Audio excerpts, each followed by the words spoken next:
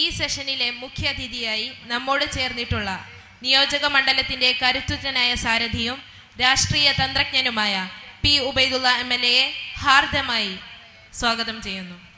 ആദരണീയരായ അധ്യക്ഷൻ professor NV Abdurahiman Sahib, ഈ സമ്മേളനത്തിൻ്റെ ഔപചാരികമായ ഉദ്ഘാടന കർമ്മം നിർവഹിച്ച ബഹുമാന്യനായ AP അബ്ദുസമദ് സാഹിബ്, സ്വാഗതം ആശംസിച്ച ബഹുമാനപ്പെട്ട CK മുഹമ്മദ് മദനി സാഹിബ്, വേദിയിലുള്ള ബഹുമാന്യരായ പണ്ഡിതന്മാരെ, പ്രിയപ്പെട്ട നേതാക്കന്മാരെ, പ്രിയപ്പെട്ട സഹോദരന്മാരെ, അസ്സലാമു അലൈക്കും വറഹ്മത്തുള്ളാഹി. നമ്മുടെ ഈ സെഷൻ 1 മണിക്കൂർ വൈകിയാണ് ഓടുന്നത്. വിനീതനായ ഞാനാണെങ്കിൽ 3 മണിക്കൂർ മുമ്പെയാണ് ഓടുന്നത്. 2 മണിക്കുള്ള സെഷനിലാണ് ഞാൻ സംബന്ധിക്കേണ്ടത്. പക്ഷേ 11 മണിക്ക് എത്തേണ്ടി വന്നു. അത് കാരണം സംഘാടകർക്കുണ്ടായിട്ടുള്ള പ്രയാസത്തിൽ ആദ്യമായി ഞാൻ ക്ഷമ ചോദിക്കുകയാണ്. ഞാൻ ഇവിടുത്തെ ഒരു അതിഥിയല്ല, ആതിഥേയനാണ്. ഇതിൻ്റെ ഈ സിൽവർ ജൂബിലി പ്രഖ്യാപന സമ്മേളനത്തിലടക്കം പങ്കെടുത്തുള്ള ഒരാളാണ്. അതുകൊണ്ട് സമയം അല്പം നേരത്തെ വന്നാലും അതിൽ പ്രയാസം ഉണ്ടാവില്ല എന്ന് ഞാൻ മനസ്സിലാക്കുകയാണ്. ഏതായിരുന്നാലും ഖുർആൻ സമ്മേളനത്തിൽ സംബന്ധിക്കാൻ കഴിഞ്ഞത് ഒരു വലിയ ഭാഗ്യമായി ഞാൻ കാണുകയാണ്. ബഹുമാനപ്പെട്ട അധ്യക്ഷനും ഉദ്ഘാടകനും പരിശുദ്ധ ഖുർആനിൻ്റെ അമാനുഷികതയെക്കുറിച്ചും പരിശുദ്ധ ഖുർആൻ നമുക്ക് മനുഷ്യ കുലത്തിന് ആകമാനം നൽകുന്ന മാർഗദർശനത്തെക്കുറിച്ചുമൊക്കെ ഇവിടെ സൂചിപ്പിക്കുകയുണ്ടായി. ഇനിയും ധാരാളം പണ്ഡിതന്മാർ ഇതുമായി ബന്ധപ്പെട്ട് ഇവിടെ പ്രഭാഷണം നടത്താനിരിക്കുകയാണ്.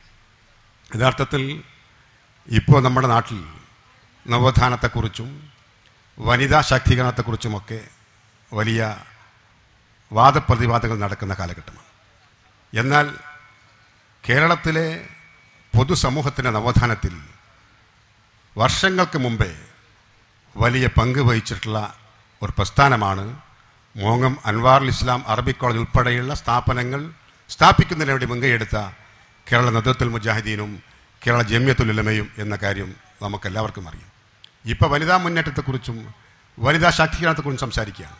എന്നാൽ ഈ കോളേജിൻ്റെ സ്ഥാപകർ, നമ്മുടെ മുൻഗാമികൾ, 1/2 നൂറ്റാണ്ട് മുമ്പാണ് വനിതാ മുന്നേറ്റം ലക്ഷ്യമാക്കി ഈ ഒരു സ്ഥാപനത്തിന് അവർ തുടക്കം കുറിച്ച്. അപ്പോൾ യഥാർത്ഥത്തിൽ നവോത്ഥാനത്തിൻ്റെ ശില്പികൾ ഈ സ്ഥാപനവുമായി ബന്ധപ്പെട്ടവരുമാണ് എന്ന കാര്യത്തിൽ ഒരു സംശയമില്ല. പരിശുദ്ധ ഖുർആൻ അർത്ഥസഹിതം പഠിക്കേണ്ടതില്ല എന്ന് ചിലരെങ്കിലും വിശ്വസിച്ചിരുന്ന കാലഘട്ടത്തിൽ പരിശുദ്ധ ഖുർആൻ പഠിക്കുന്നതിന് വേണ്ടി, ഖുർആൻ പരിഭാഷപ്പെടുന്നതിന് വേണ്ടി മുന്നോട്ട് വന്നത് യഥാർത്ഥത്തിൽ ഈ പ്രസ്ഥാനത്തിലെ പണ്ഡിതന്മാരായിരുന്നു. അങ്ങനെ ഖുർആൻ പഠിക്കുന്നതിന് വേണ്ടി അവസരമൊരുക്കി. ഇവിടെ പ്രൊഫസർ അബ്ദുറഹിമാൻ സാഹിബ് പറഞ്ഞതുപോലെ ആദ്യം ഖുർആൻ ക്ലാസ്സുകൾ ആരംഭിച്ചു. ഇപ്പോൾ ഖുർആൻ ലേണിംഗ് സ്കൂളുകൾ ആരംഭിച്ചു. പഠിക്കേണ്ട സന്ദർഭത്തിൽ പരിശുദ്ധ ഖുർആൻ പഠിക്കാനും മനസ്സിലാക്കാനും അവസരം ലഭിക്കാതെ പോയ ആളുകൾക്ക് പരിശുദ്ധ ഖുർആൻ കൃത്യമായി പഠിക്കാനുള്ള അവസരമൊരുക്കിക്കൊണ്ടാണ് ഇന്ന് ഈ പ്രസ്ഥാനം മുന്നോട്ട് പോയിക്കൊണ്ടിരിക്കുന്നത്. യഥാർത്ഥത്തിൽ പരിശുദ്ധ ഖുർആൻ കൈവശമുള്ള ഒരാൾക്ക് മറ്റൊന്നിനെക്കുറിച്ച് ചിന്തിക്കേണ്ട കാര്യമില്ല. പരിശുദ്ധ ഖുർആൻ എന്ന് പറയുന്നത് ഇസ്ലാം മത വിശ്വാസികൾക്ക് വേണ്ടി മാത്രം ഇറക്കപ്പെട്ട ഗ്രന്ഥമല്ല.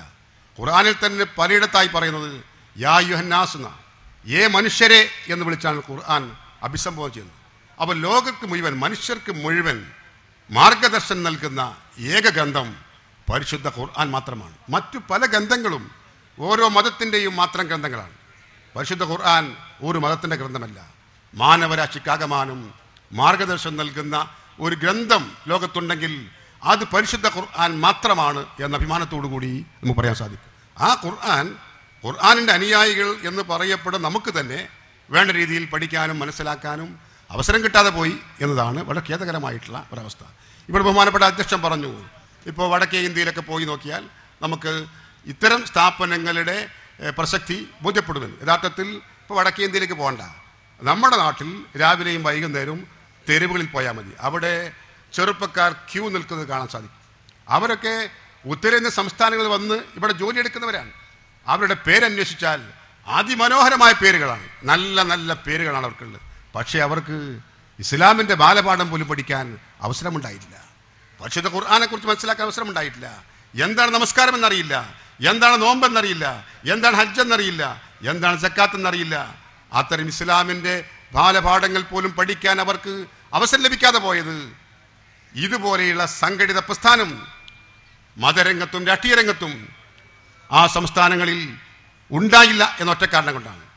മതപരമായും രാഷ്ട്രീയമായും നമ്മൾ സംഘടിച്ച് മുന്നോട്ട് പോയതിൻ്റെ ഫലമാണ് കേരളക്കരയിലെ മുസ്ലിങ്ങൾ ഇന്ന് അനുഭവിക്കുന്ന ഈ സാംസ്കാരിക ഔന്നത്യം എന്ന കാര്യം നമ്മൾ ഓർക്കണം. മുസ്ലിങ്ങളിൽ ഉണ്ടായിട്ടുള്ള ഈ സാംസ്കാരിക ഔന്നത്യം മറ്റുള്ളവരിലേക്ക് കൂടി പകർന്നു കൊടുക്കാൻ നമുക്ക് സാധ്യമായി എന്നതാണ് കേരളത്തിൻ്റെ പ്രത്യേകത എന്ന് പറയുന്നത്. അതുകൊണ്ട് വിശ്വാസി സമൂഹത്തെ മറ്റുള്ളവർ കൂടി ബഹുമാനിക്കുന്ന തരത്തിലേക്ക് കൊണ്ടുപോകാൻ സാധിച്ചത് ഇത്തരത്തിലുള്ള പ്രവർത്തനത്തിൻ്റെ കൂടി ഫലമായിട്ടാണ്.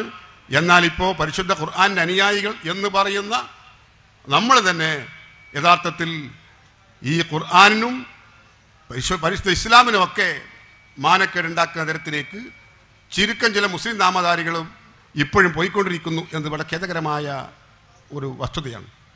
മിനിഞ്ഞാന്ന് മഞ്ചേരിയിലുണ്ടായ സംഭവം എന്താ, 2 ചെറുപ്പക്കാർ, നല്ല പേര് തന്നെയാണ്, മുസ്ലിം നാമധാരികളാണ്, 2 ചെറുപ്പക്കാർ ഓട്ടോറിക്ഷയിലിരുന്ന് മരണപ്പെടുകയാണ്. അവർ ഓട്ടോറിക്ഷയിൽ നിന്ന് മരണപ്പെട്ടുമായി ബന്ധപ്പെട്ട വാർത്തകൾ ഇന്നും ഇന്നലെയുമൊക്കെ പത്രത്തിൽ വന്നുകൊണ്ടിരിക്കുകയാണ്. എന്താ, ഓട്ടോറിക്ഷ വെറുതെ ഇരുന്ന് മരിച്ചതല്ല, പാമ്പിൻ്റെ വിഷമുള്ള ലഹരി പദാർത്ഥങ്ങളാണ് ശരീരത്തിൽ കുത്തിവെച്ചത് എന്നാണ്. നല്ല പേരാണ്. അവരും ഇസ്ലാമിൻ്റെ അനുയായികളാണ്, പരിശുദ്ധ ഖുർആൻ്റെ അനുയായികളാണ്. യഥാർത്ഥത്തിൽ ഇത് ഈ സമുദായത്തിനും സമൂഹത്തിനും അപമാനമാണ്.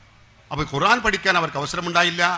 ഇസ്ലാമിനെ കുറിച്ച് മനസ്സിലാക്കാനും പഠിക്കാനും ഇത്രയൊക്കെ സൗകര്യങ്ങൾ നമ്മുടെ സംസ്ഥാനത്തുണ്ടായിട്ടും അത്തരമൊരു ചിന്ത അവരുടെ മനസ്സിൽ ഉണ്ടാകാത്തതിൻ്റെ ഫലമാണ്, ദുരന്തമാണ് ഇങ്ങനെയുള്ള ആളുകൾ അനുഭവിച്ചുകൊണ്ടിരിക്കുന്നത് എന്ന കാര്യം ഓർക്കണം. അപ്പോൾ നമ്മുടെ സമുദായത്തിനും സമൂഹത്തിനും ആകമാനം അപമാനം വരുത്തി വെക്കുന്ന ഇത്തരം ശ്രമങ്ങൾ ഇപ്പോഴും നമ്മുടെ നാട്ടിൽ നടക്കുന്നു. അതിനൊക്കെതിരായി അതിശക്തമായ ബോധവൽക്കരണ പ്രവർത്തനങ്ങൾ സംഘടിപ്പിക്കാനും നമുക്ക് കഴിയണം.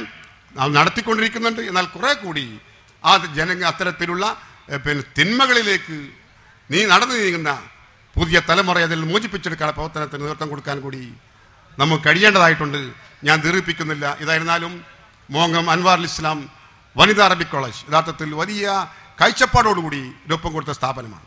വിദ്യാഭ്യാസ രംഗത്ത് വലിയ മുന്നേറ്റം നമ്മുടെ നാട്ടിലുണ്ടായിട്ടുണ്ട്. പക്ഷേ മറ്റുള്ള പുരുഷന്മാർ വിദ്യാസമ്പന്നരാകുന്നതിനേക്കാളേറെ സ്ത്രീകൾ വിദ്യാസമ്പന്നരാകുന്നതാണ് ഒരു സമൂഹത്തിന് ഗുണം ചെയ്യുക എന്ന തിരിച്ചറിവോടുകൂടിയാണ് 1/2 നൂറ്റാണ്ട് മുമ്പ് ഇത്തരമൊരു സ്ഥാപനത്തിന് നമ്മുടെ പൂർവികന്മാർ രൂപം കൊടുത്തത്. അത് വലിയ ഒരു ദീർഘമായ കാഴ്ചപ്പാടിൻ്റെ വീക്ഷണത്തിൻ്റെയും ഫലമായിട്ടാണ്. ആ ഒരു ദീർഘവീക്ഷണത്തിൻ്റെ ഫലമായി രൂപീകരിക്കപ്പെട്ടിട്ടുള്ള ഈ സ്ഥാപനത്തിൽ നിന്ന് പഠിച്ച് പുറത്തു പോയിട്ടുള്ള ധാരാളം ഇന്ന് വനിതാ പണ്ഡിതകൾ നമ്മുടെ സമൂഹത്തിൽ വലിയ രീതിയിൽ സേവനം അനുഷ്ഠിച്ചുകൊണ്ടിരിക്കുകയാണ്.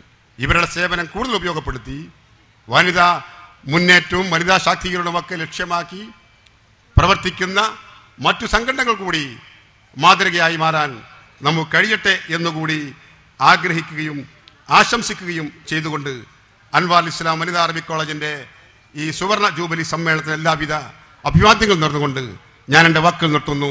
അസ്സലാമു അലൈക്കും വറഹ്മത്തുള്ളാഹി.